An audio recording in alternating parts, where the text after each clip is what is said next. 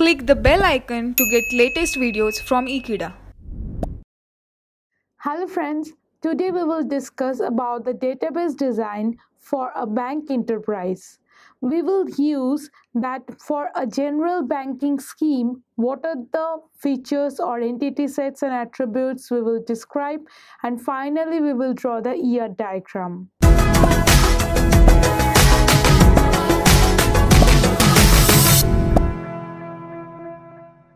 The bank enterprise for entity relationship diagram drawing, we first need to have two parts. First, the collection of data and then reduce it to a relational schema. And finally, use the relational schema inside an ERD to get an actual database conceptual schema which can be implied to any of the enterprise as a banking.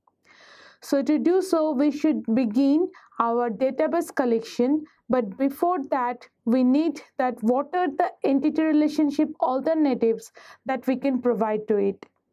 The first one is whether to choose an attribute set or an entity set.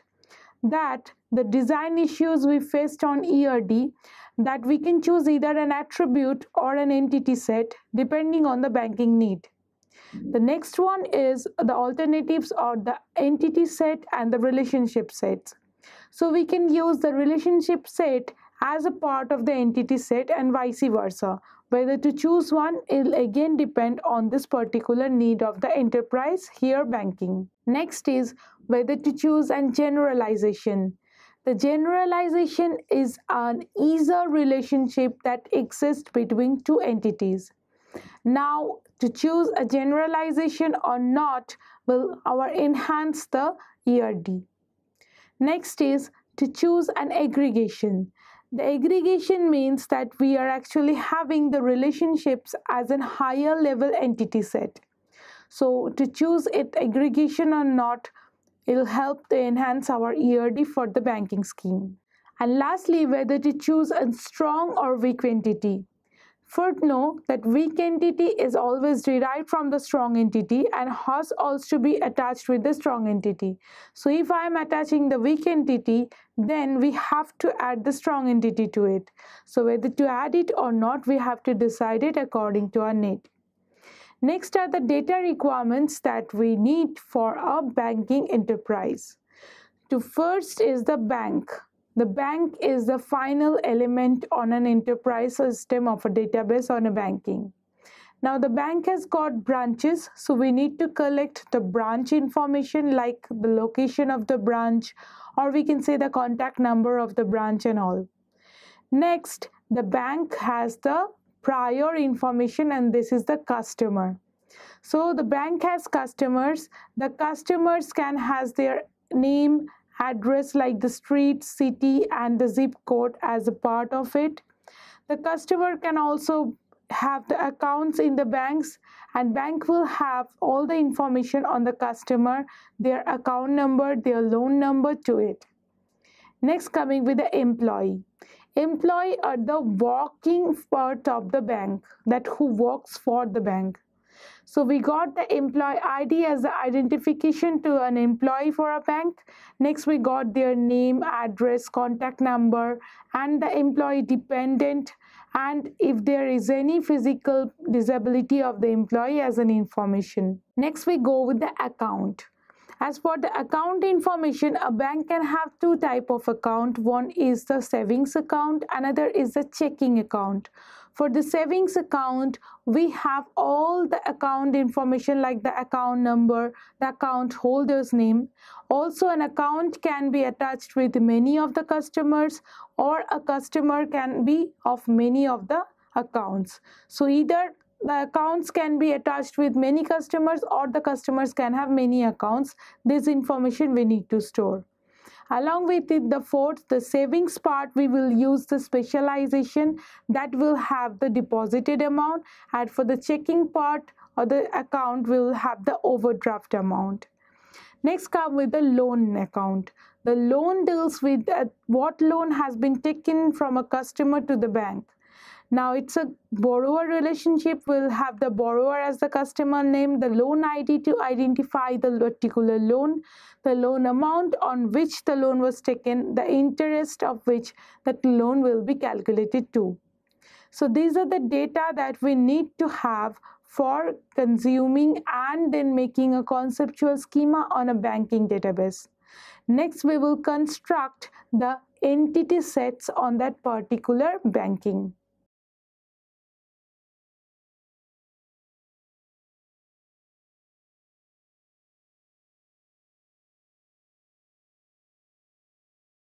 So first entity will have the branch. So the branch has got the branch name and city and its assets. As the branch name is the primary key, we can give the identifier of the branch, because a bank can have a branch in the city but cannot have two branch names that is same.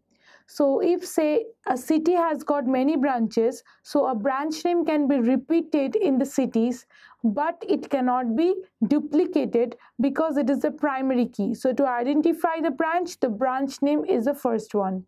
Say for a city of Brooklyn, a branch can have Perry, a branch can have the Richer, or branch can have the India.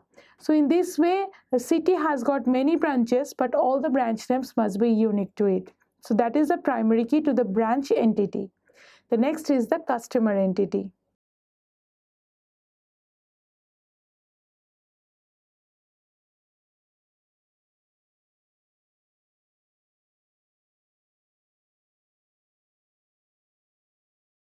For the customer entity, we'll have the branches like CID, CNAME, C Street, and C City. And we'll have the customer ID or the CID as a primary key because it will uniquely identify the entity. And we can have a combination of CID or CNAME as a primary key. But that will be a candidate key, not a super key. Next, we will go to the next, that is the account.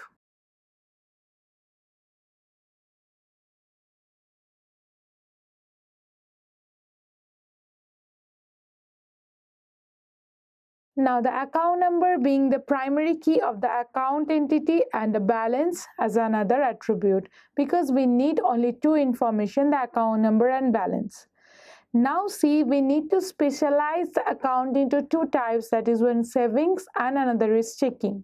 So we need an easy relationship. We'll see that how to do to provide an easy relationship.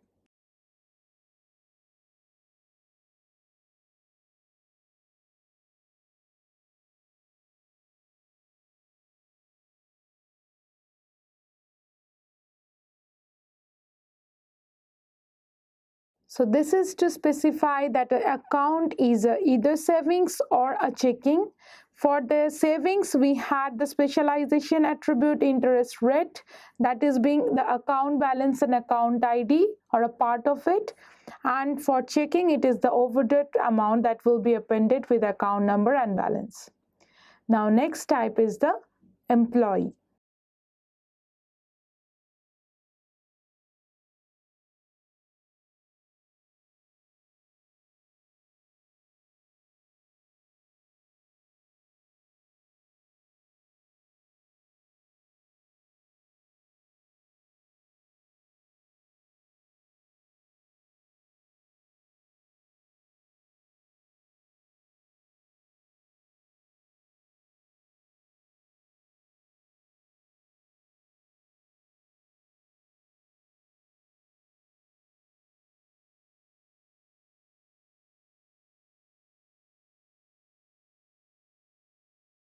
For an employee, we can have the EID as their unique identifier or the primary key, the employee name, the salary, the telephone as a multi-valued attribute, also the dependent, which is also a multi-valued attribute because an employee can have more than one dependent. Next, the base attribute is the start date on which the employee length or the how many time the employee is working. We are having the derived attribute. So this one, the attributes that we can attach to an employee entity. The last one is the loan.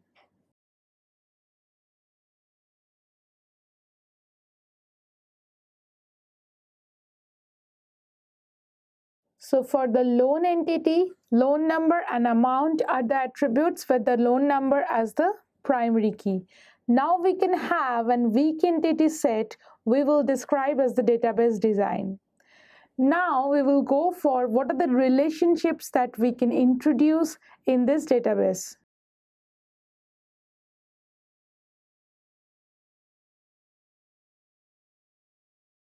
So the first type of introducing relationship will be the borrower. The borrower is that a loan has been taken by a customer, so the customer is being a borrower. Next is the loan branch. Loan branch is the relationship between the loan and the branch, which designates that the originating branch from which the loan was taken. The next one is the loan payment. The loan payment relationship exists between the loan and a weak entity payment, which will define that what payment on what date that has been made to the loan. Next is the customer banker. Well, the customer banker relationship lies with the customer and an employee, that a customer can have a particular banker relationship either as his personal banker or as a loan account holder. The next is the important one as it's works for relation. Now the employee works for the bank, and that is the relation with an employee with this bank. Now we will design the ERD for this banking enterprise, and we will use only the entity sets name here because of the space consumption. So the names of the attributes that we have defined earlier, we are avoiding it in the design.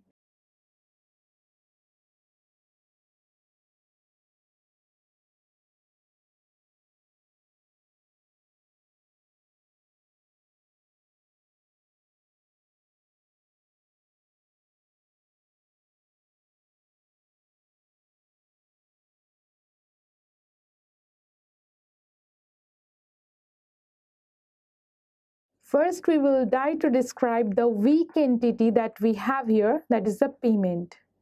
So, without describing what is a weak entity, we are directly saying that payment is a weak entity. And for the payment, that has got relationship with the loan as a loan payment.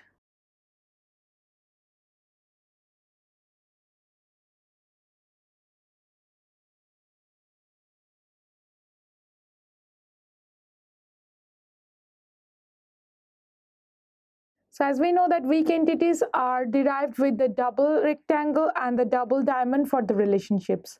So what are the attributes that we can have for the weak entity? That the payment number, the payment date, and the payment amount, while being the payment number primary key to the weak entity.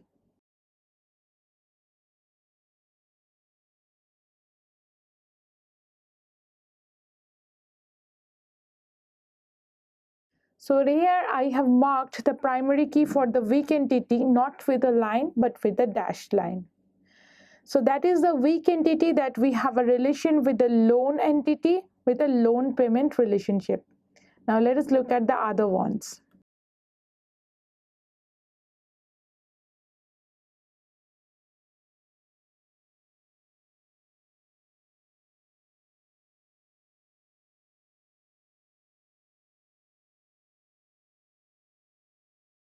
Next, I will do the role definition of a particular entity. So the role definition will be given to only the employee, that deals with the works for relation.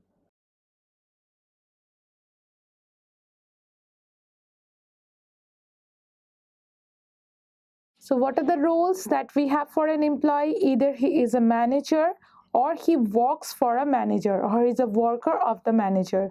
So this is the role definition part of an ERD. Next, what relation we have from a customer to an employer? It is the customer banker relationship.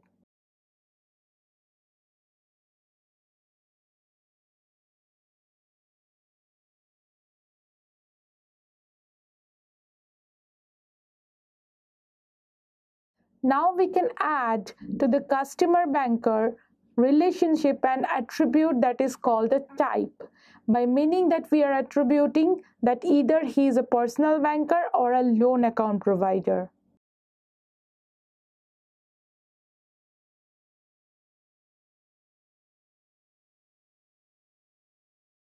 So what relation from the customer to the loan? That is a borrower to the loan.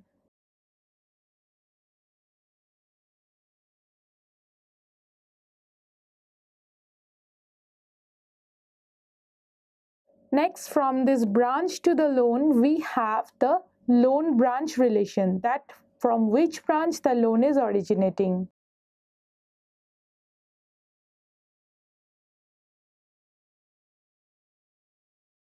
Now, from the customer to the account, there is a relation known as depositor, that the customer has been deposited to its account or not.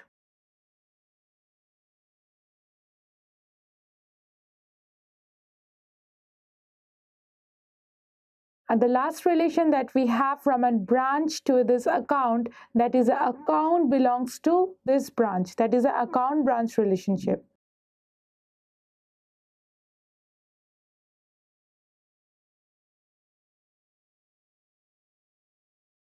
So that is all the relationships that we can provide in an ERD of a banking enterprise.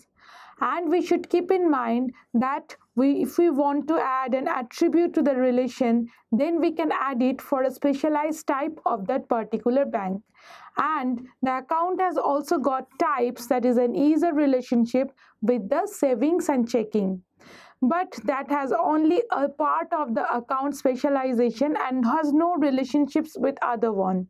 So a customer is a depositor to the account. It can be either a savings or a checking, but it has a primary relationship with the superclass account, not the subclasses. So that is all for the video. Thank you for watching it. Stay tuned with Ekeeda and subscribe to Ekeeda.